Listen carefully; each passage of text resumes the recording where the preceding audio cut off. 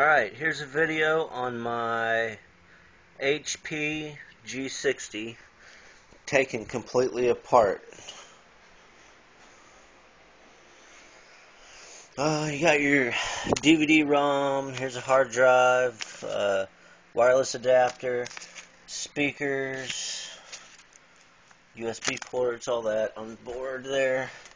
Flip this over, you can see the memory.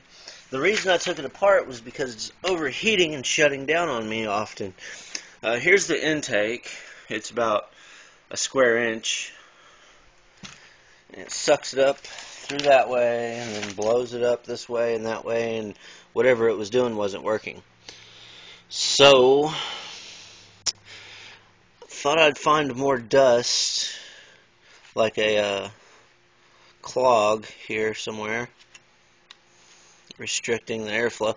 I didn't find that, so now I just have to blame it on bad design. So I'm going to put it all back together and maybe get a cooling pad. It gets up, I got a core temp of 212 degrees on it before it was shutting down. I'm not sure what it was shutting down at.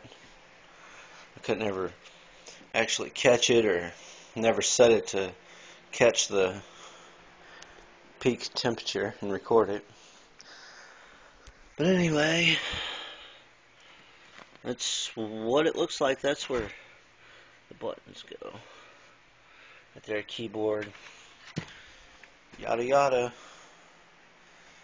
Got your antenna for your Wi-Fi, runs up through the screen.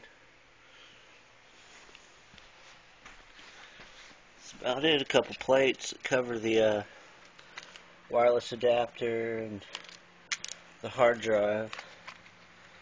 So you just pop those off, take those out. Comes apart fairly easy, just a bunch of screws there. See, there's a battery over here. Get that over here in the collection. And that's what it looks like. My laptop.